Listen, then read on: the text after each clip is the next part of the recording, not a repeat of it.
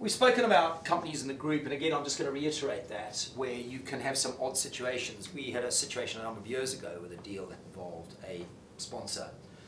And for some sort of arcane accounting reason, it turns out that the whole co, the bid co, yeah, so normally you'd have your covenants with your bid co, and you've got new co's going up here.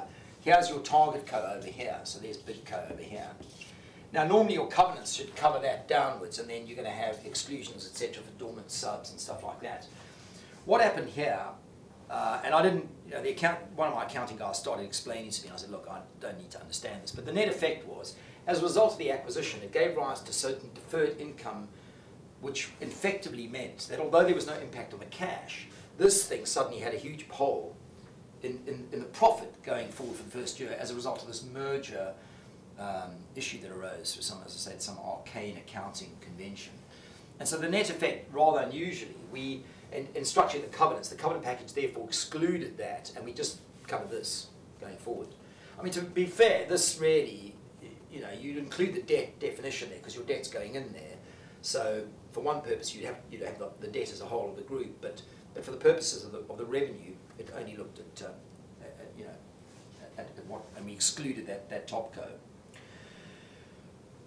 Covenants on a rolling quarterly basis, nothing too dramatic about that. I just want to spend a little bit of time talking about the compliance certificate and how that interacts and when the breach actually occurs. Let's take a situation. Let's say we've got 30th of September, we've got 31 December,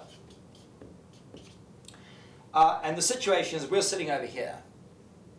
The compliance certificate normally goes in 6 weeks from here. Okay, 6 weeks, 45 days, something like that.